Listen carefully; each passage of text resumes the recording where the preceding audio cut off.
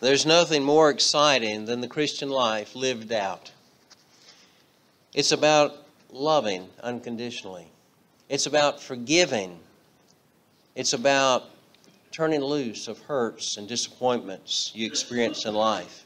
It's about giving your life to help others around you have better lives. But sometimes a Christian will become complacent. You need to look in your own heart and decide, have you become complacent? Are you drifting away? Are you still that vibrant Christian you were when you accepted Jesus as your Savior and you were excited about serving God and you couldn't help but share with others? You couldn't help but look beyond the hurts of this life because you were concerned about others knowing the joy of eternal life as you have known it.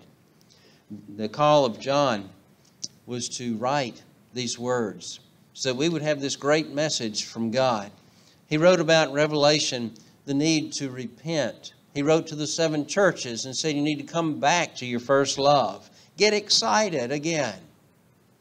As we looked to Revelation chapter 22, there's some blessings that he starts off with. And chapter 21 and 22 talk about heaven, eternity, New Jerusalem, new earth. Everything's new.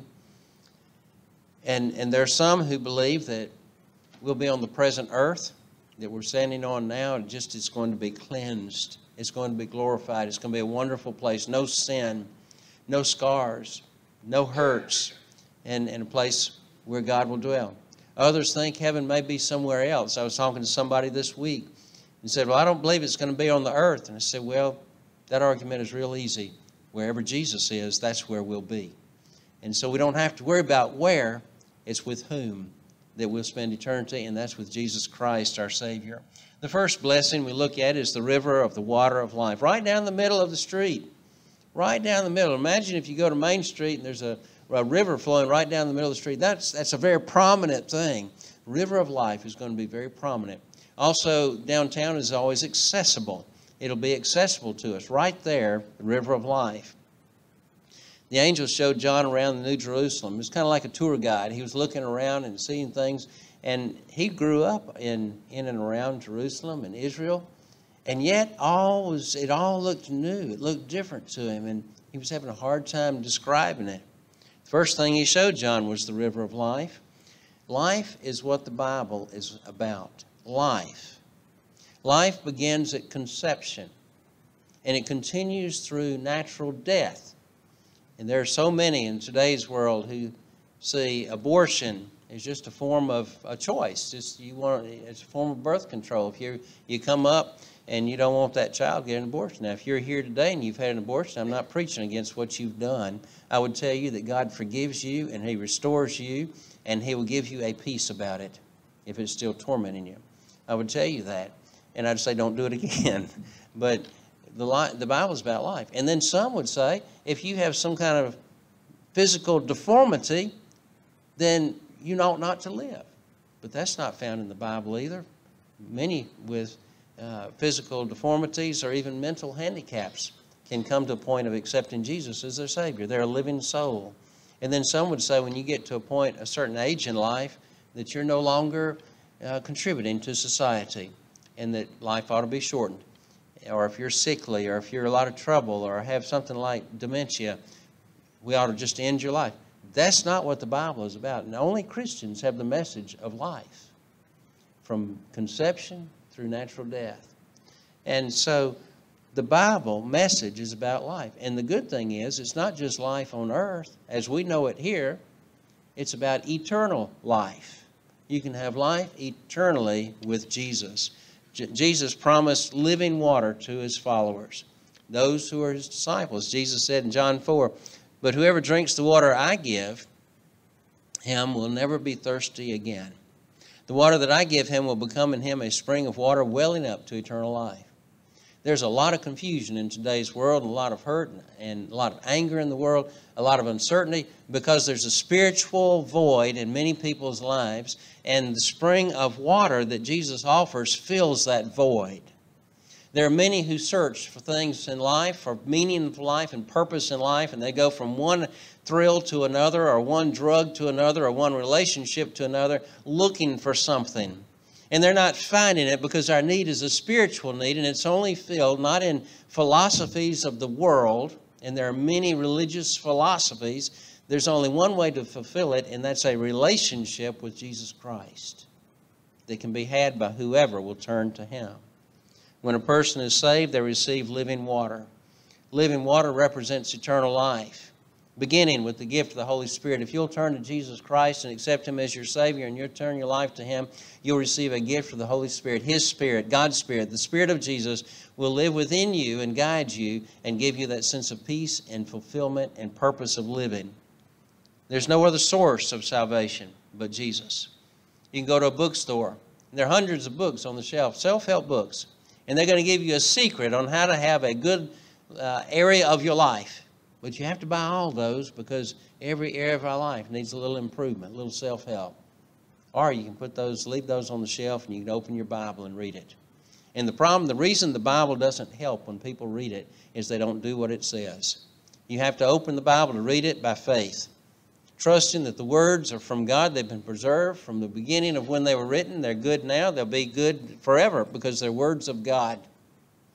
There are many translations that use different words, English words that we understand, but they mean the same thing.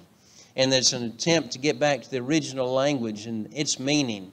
But the meaning of the Bible as a whole has not changed from the time it was written or interpreted or whatever else. And the meaning of the Bible still holds today to be true. We don't need a lot of self-help books. We need to open our Bible by faith and read the words that are from God, and they're God speaking to us. It's a living Word of God.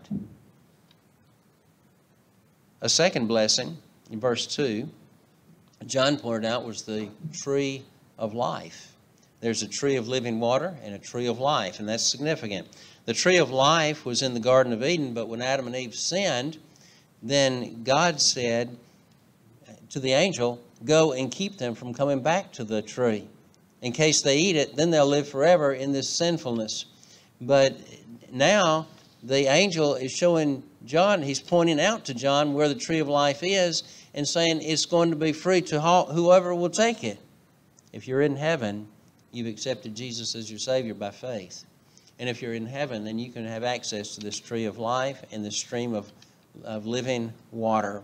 The river of life and the tree of life show us that in heaven it will be permanent, where life is found. The number 2, and we find gematria or numerology throughout the Bible, but from the very beginning, and it's very strong in Hebrew understanding, the meaning numbers have, and the number 2 represents strength or certainty of something. And so we have the tree of life, we have the river of life. There's a certainty of life, eternal life in heaven. Salvation's a sure thing when you invest your life in Christ. When you invest your life in Christ, it may cost you this world's status. It may cost you this world's goods. It may cost you things in this world. This life is short, it's passing away. Eternity is forever. But when you follow Jesus Christ, it is certain that you will have life and life eternal. And note also, the tree of life is on both sides of the river. Again, the number 2 comes up. It's a certainty that there will be a tree of life. The tree of life will bear fruit 12 months out of the year. Different fruits each month. There will be diversity in heaven, a variety. Heaven will not be a boring place. I've heard through the years, those who are rejecting Jesus as their Savior, they say, well, I want to go to hell. There's going to be a big party in hell and we'll celebrate. The party is in heaven. They've got it all wrong. In hell, you'll be separated. You'll be alone. You'll be in torment, and it'll be horrible. In heaven, we're talking about life, eternal life, fruit that grows every month, a new fruit on this tree, variety in heaven. There'll be rejoicing and praising of God. It's going to be wonderful. The party is in heaven. If you want to join the party, join Jesus Christ. It's been said by scientists that they estimate there are around 8.7 million species of plants and animals on the earth. Imagine in heaven. God is such a creator God. Imagine the species that will be in heaven. Now, I don't know if there'll be dinosaurs. We might go take a brontosaurus ride every now and then. I don't know. But it may be creatures and plants we've never seen before. We don't know. God doesn't tell us a lot about heaven. And one reason is because even if He told us exactly what heaven was like, we couldn't comprehend it because we hadn't been there. We don't understand. It's beyond our comprehension. We just know it's going to be a very wonderful, wonderful place. God created many things for us to see and enjoy on earth, and I think heaven's going to be even more abundant, the joys we have. But all God created, the psalmist attests to it many times in the Psalms, all God created leads us to worship and praise Him. That's what it's about. And we'll see His creation and just have more reason to worship and praise God. The leaves are for the healing of the nations. And Revelation 21, verse 4, He will wipe away every tear from their eyes, and death shall be no more. Neither shall there be mourning, nor cry, nor pain anymore, for former things have passed away. God will heal all people. You have some things in your life, probably, most folk do, that go real deep. A hurt that goes real deep, and a lot of times that hurt goes way back. It's still there.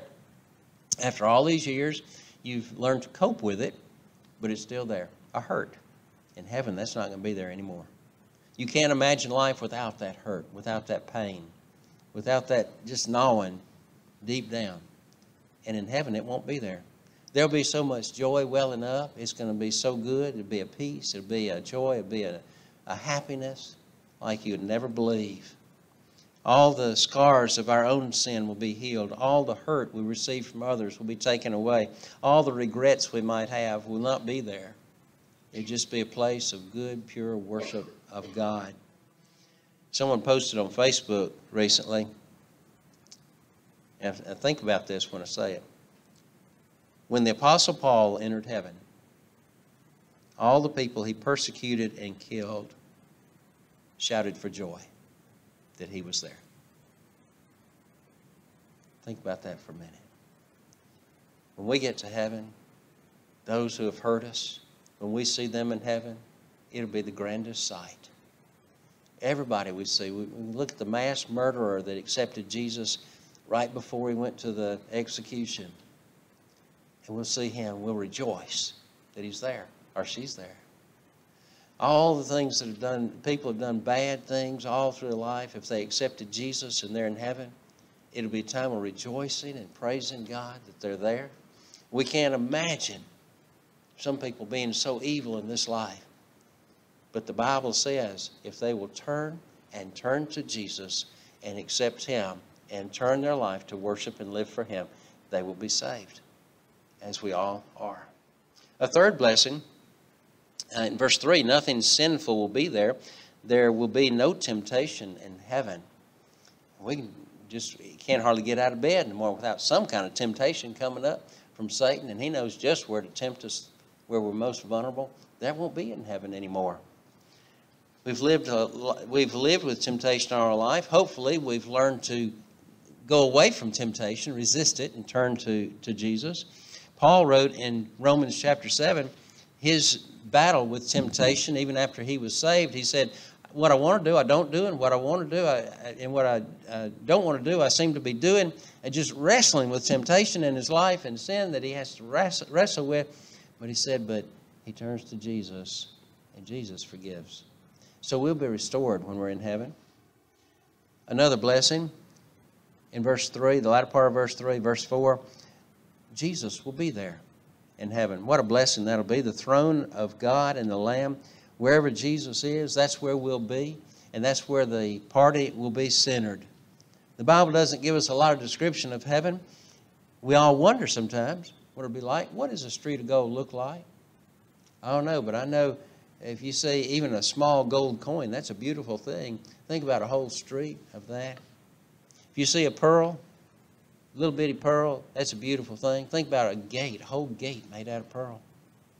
Our son's a geologist. He has a lot of semi-precious stones he's collected at different mines and places, and look at some of those, and they're beautiful stones, but that's a little bitty stone.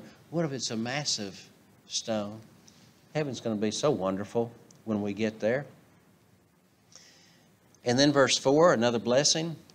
Not only will we be in heaven with Jesus, but we will see him face to face. Remember when Moses wanted to see God's face and asked to see God's face, God said, well, you stand here and I'm going to cover your face when I go by, but you can see my back. That's all Moses saw was the back of Jesus. We'll see the face of Jesus. What a difference it will be. And the reason is Moses had sin in his life, as we do. But in heaven, all that's taken away. And there's a purity of our life that will be in heaven that we can't imagine right now, but we'll have a purity and a cleansing and a righteousness that we're allowed to look at the face of God. In verse 5 is another blessing. There'll be no more darkness. There'll be no need for a lamp. There'll be no need for the sun or the moon, because the glory of God is going to be so bright, it's going to fill the earth with light. And if you look in Genesis chapter 1, when God was creating, there was light in the world before God created the sun and moon and stars.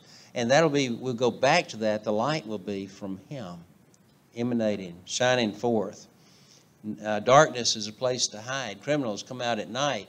You're trying to be deceitful. You hide it. It's dark. But that's not going to be in heaven. It will always be light. In verse 5, the latter part, another blessing. We will reign with him forever and ever. Now, I've heard some talk about the reigning. In 2 Timothy 2, if we endure, we'll also reign with him. And I've heard some talk about reigning like we're going to be on the winning side, and we're going to go out and bust some heads, and we're going to be in charge. But that's not what it's going to be. To reign with him means we're on his team.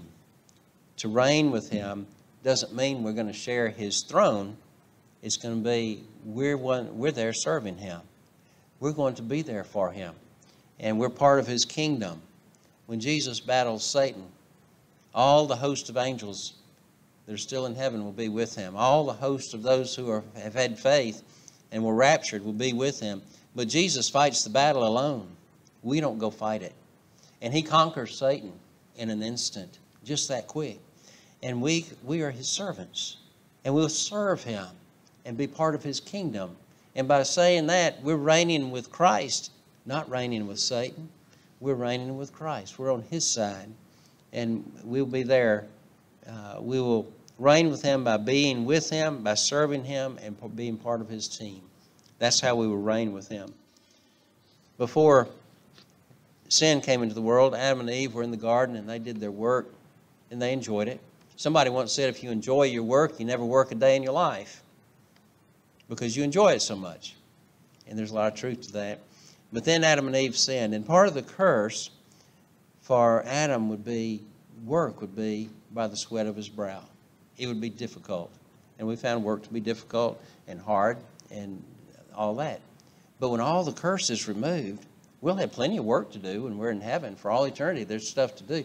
But it's going to be such a joy to do it that we won't even notice we're working.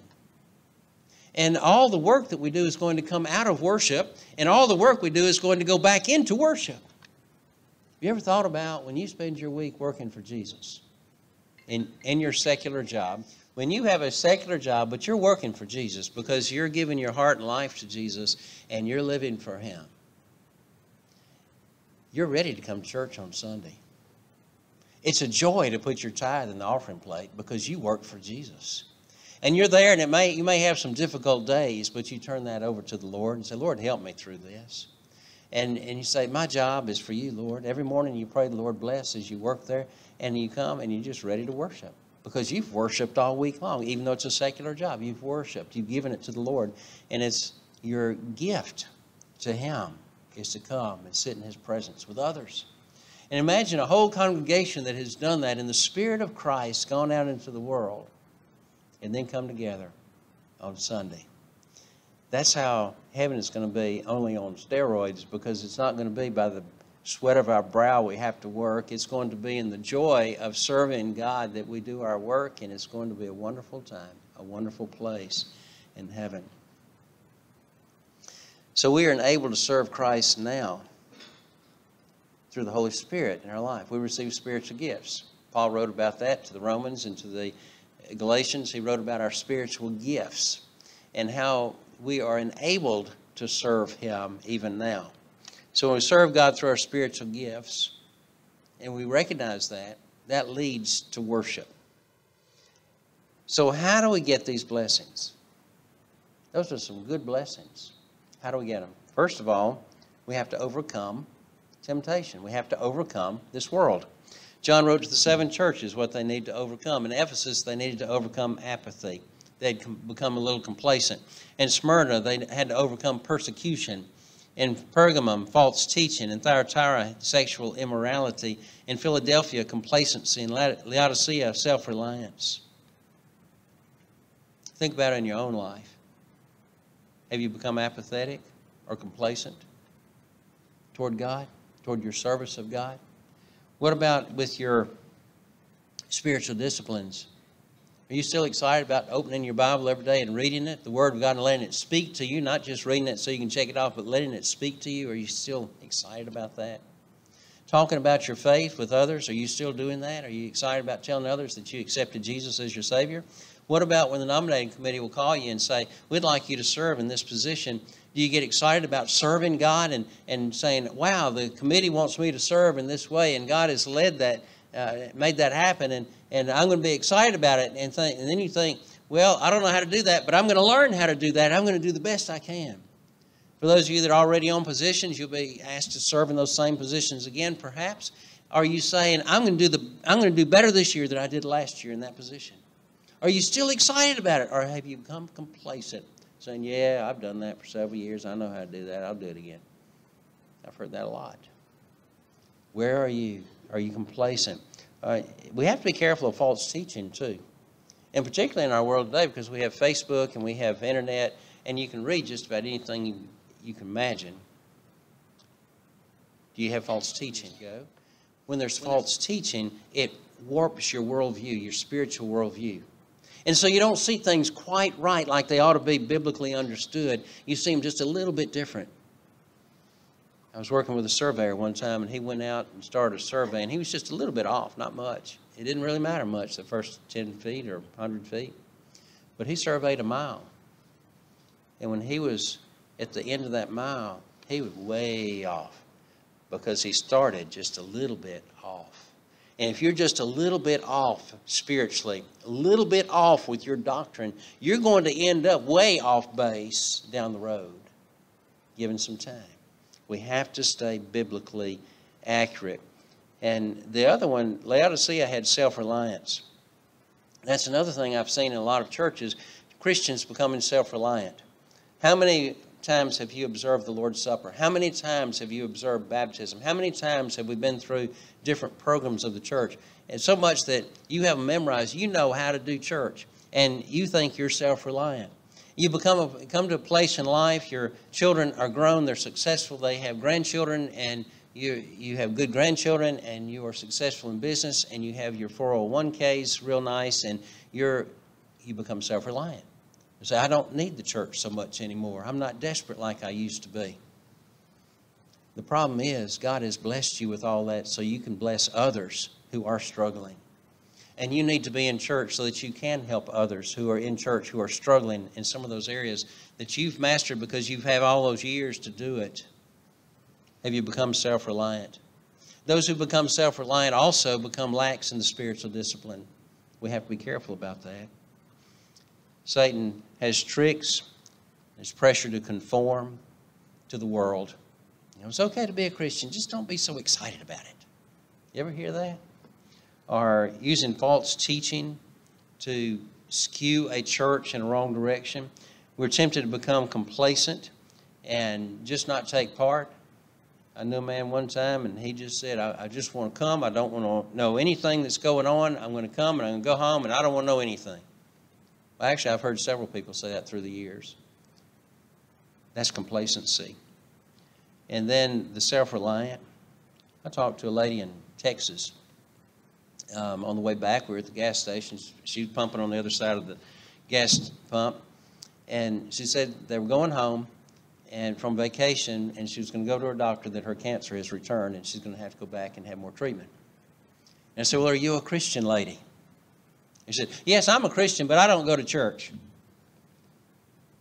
What kind of Christian is that? That's a complacent, self-reliant Christian. And John wrote to the churches and said, you need to repent of being complacent. You need to repent of being self-reliant, and you need to turn back to the Lord. We are called to be conqueror of these temptations in life: the apathy, persecution, false teaching, sexual immorality, complacency, and self-reliance. We are called to conquer these things in our life, not submit to them or succumb to them. We're to be greater than them. And he said the one who overcomes these will be blessed. You want to receive these blessings, you have to overcome these. You don't drift on out into eternity. You serve faithfully on out into eternity.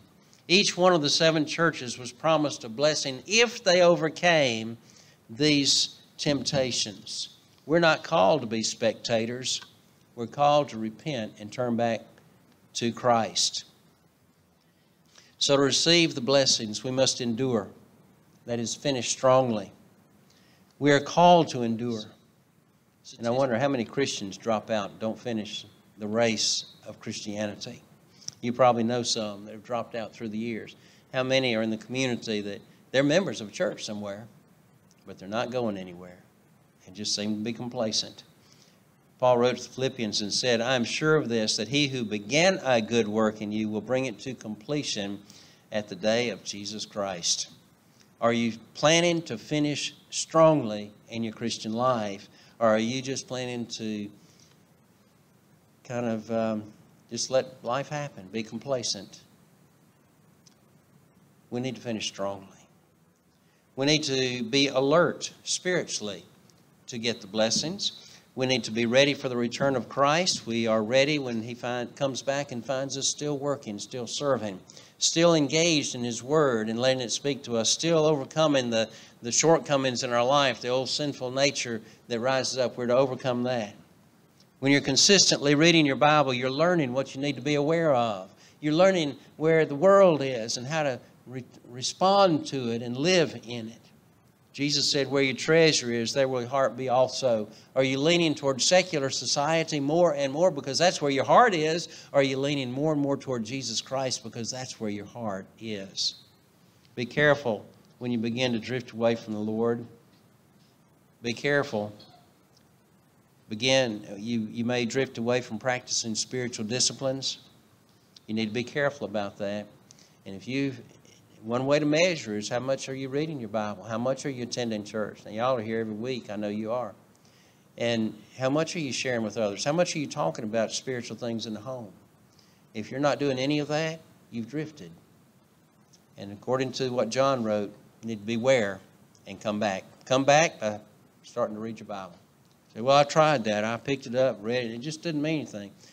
Just try it again tomorrow and tomorrow and tomorrow and tomorrow. Every day. Keep on until it does mean something. And you'll find that it'll be worth the effort. And then we need to be separate. We need to be in the world. We are in the world, but not of the world.